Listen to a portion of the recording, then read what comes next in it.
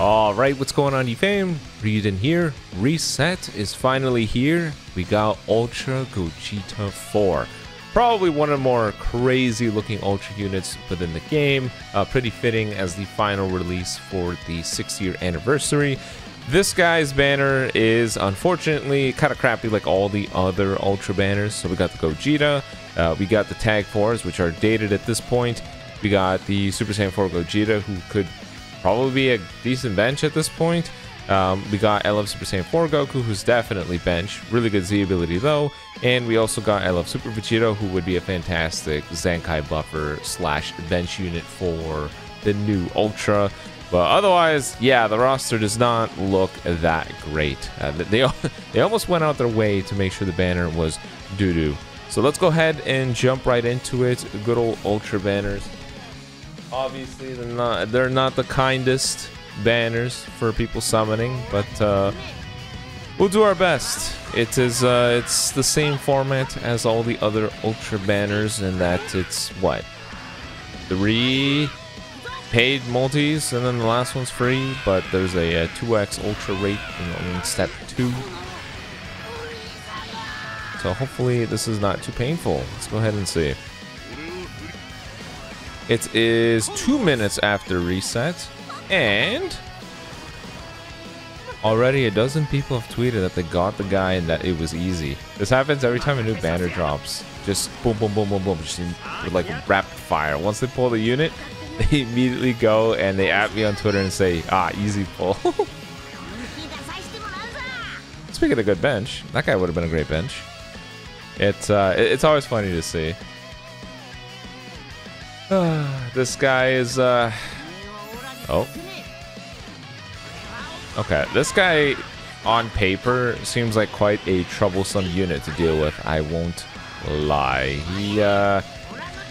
He seems like a problem. Wow, Brawly animation.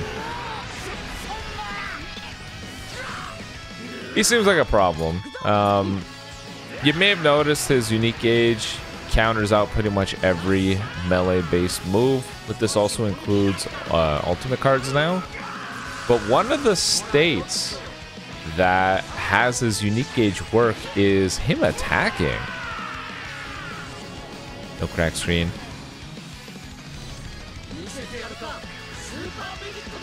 Cool. Well, one of the states that G4 can be in for the thing to activate is attacking. So try to imagine that scenario.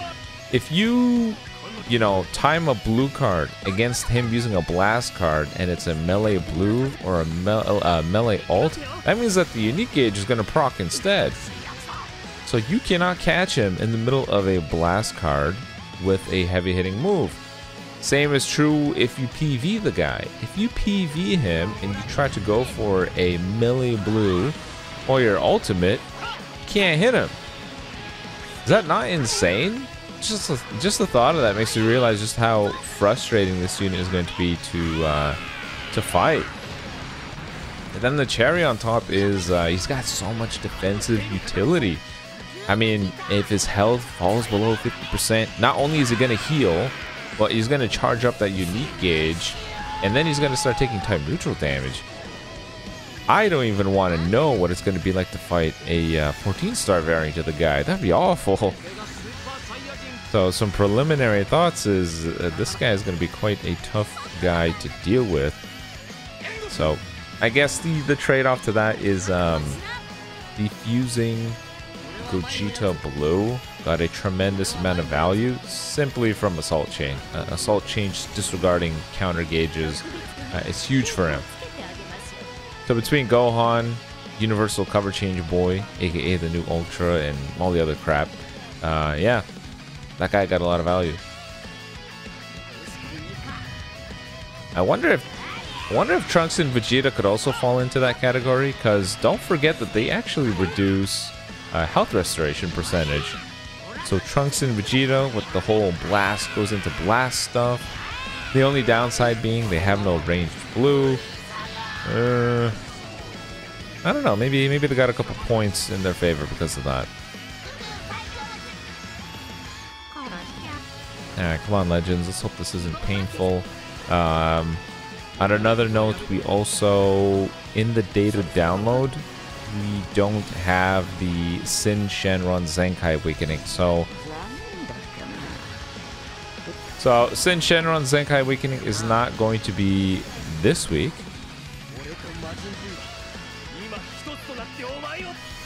It's going to be next week. Okay, what a multi. But I was saying, MajinBlue Zenkai definitely would have been better than Yellow Sin Shenron, but that is what it is. So I think Yellow Sin Shenron for next week, and then maybe they do a free-to-play character just to be like a teaser for the next theme that they're going for. It'll probably be a calm period, and then we go straight to Legends Fest, because honestly, time goes by fast. We are in July already.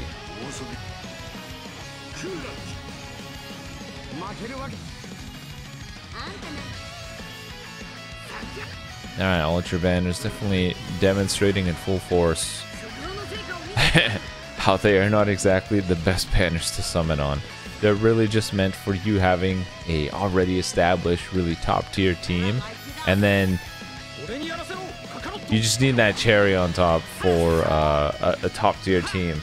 The whole cake, the whole dessert, the whole whatever is already set. You just need that last finisher. That's why they made the character so damn hard to pull.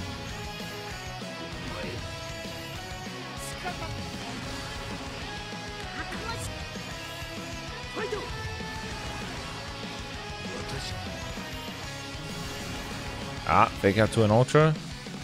Wait, what? That's fine.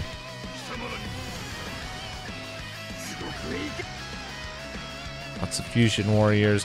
Fusion Warriors actually, you know, with Gogeta's equipment options, as well as the bench that's available to him, Gogeta's going to be pretty tanky.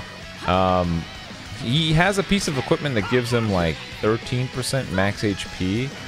And then there's another plat equip that gives him 10%. And then I think he can nab another 10 to 12 from a piece of equipment. Once you factor in LF Super Vegito on the bench, because that guy is like one of the best benches for him between the max HP, Zenkai buff, and Z ability. And then if you pair him again with, you know, maybe the yellow using Gogeta Blue, so you have Go tanks on the bench, the dude's looking at like what, 60% max HP from there alone? Yeah, the Fusion Warrior tag is gonna be so tanky. The man is going to be tanky as hell.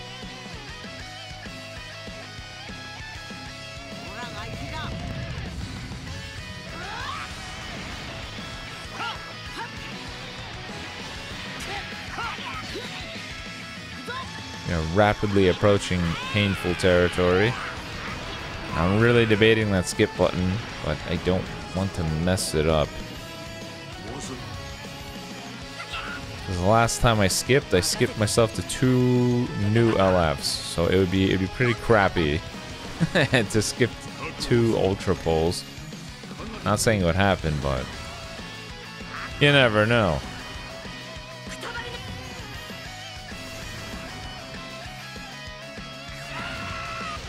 Alright, who am I kidding? We're just gonna we'll probably skippity skip. I don't wanna drag this on forever. Ah, nope. We do not want to see that.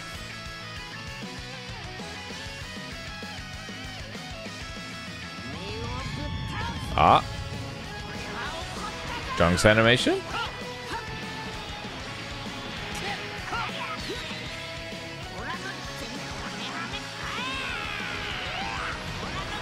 Oh, just a straight up victory. Alright. Speaking of things you want to see, what do you guys think is going to be the theme after this? Once we get to that cooldown period and they got to pick a theme to start covering things, what do you think it's going to be? I think it'll probably be something slow for like 3-4 weeks, and then maybe they'll jump into buffing up future, and then we'll have like a future campaign, And then maybe we do Tournament of Power for a festival or something like that, maybe? I think the down period's gonna be short. With the CMZ Zenkai, VB's Plat, Trunks and Vegeta's Plat. I don't know, something just told me that maybe we're gonna be seeing Future somewhere, but they decided to just not do it at all. Ooh, IT.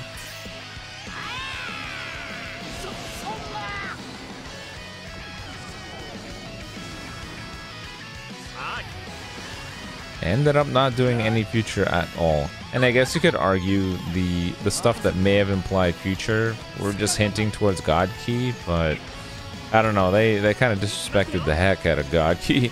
I feel so bad for God Goku fans that waited for this guy for so long, and yeah, you get some pretty tough competition soon after. Even within his own release, it was somewhat controversial, and then the opposition that he got just made it all the more difficult for him to stand out. And here we are. I know those feels though. Dragon Fist with the with Red Pan, and then soon after the Ultra Broly, and then soon after Ultra Gogeta Blue. It was just chaos for that guy.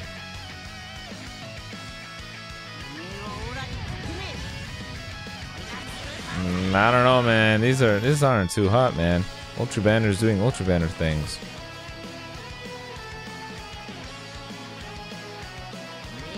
Oh, this looks good. We just need that Trunks animation. Damn. The camera cut, and I'm like, holy crap, we got it.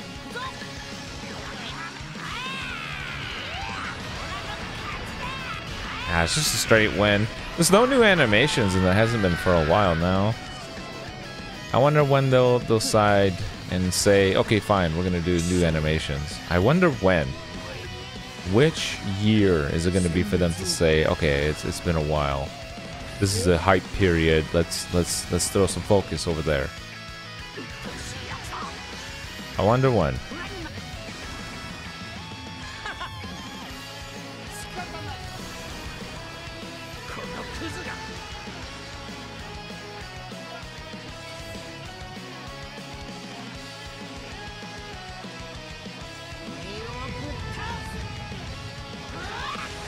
Yeah, nothing that crazy right away.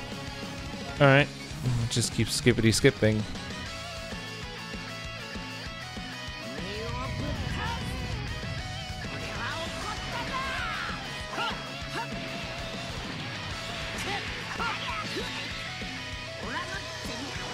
Hold in text again.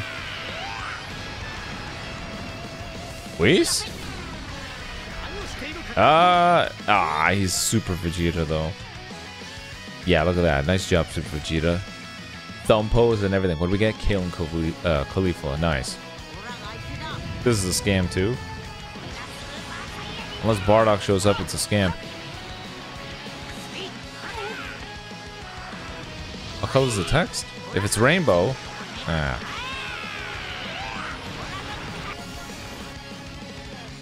Big ol' yikes. Big ol' yikes. Big ol' yikes.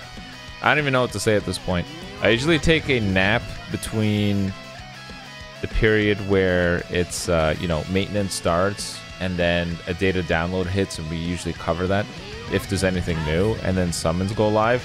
So I was pretty much out like a light 10 minutes ago, and now I'm like, it's like trying to start an old like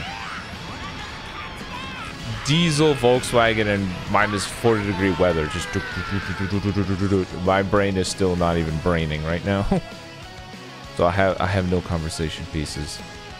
I'm slowly churning my brain. And then the worst part is the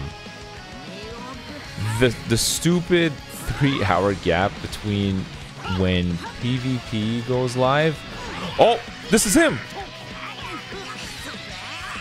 This is him. This is a guaranteed new character. Let's go, baby. There we go. Yes.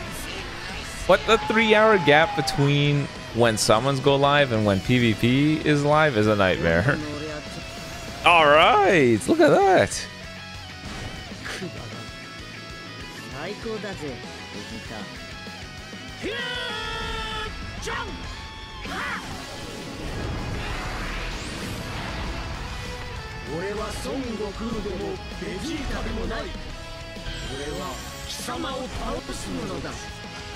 That looks so good. I love their creative changing of what the camera angle is looking like when it comes to capturing their poses. Sometimes he's facing downwards, sometimes it's a straight shot, sometimes it's off to the side. It's very cool. Oh, what? Bulla's here? I can actually use Bulla.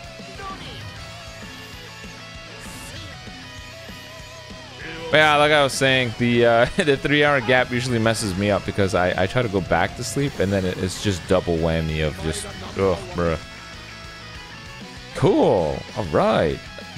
Do we finish? We're gonna finish the rotation because we're here. There's a ×2 step.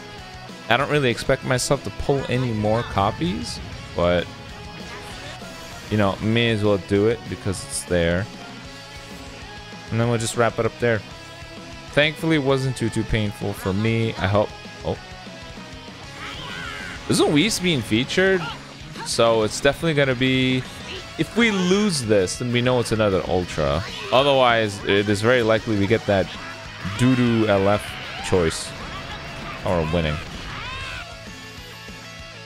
It's probably one of the doo-doo LFs. I highly doubt it's going to be an Ultra.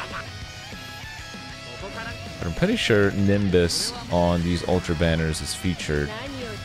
It's not just Sparking and above. Yeah, there we go. Poo Poo LF. Where's Poo Poo LF number 2?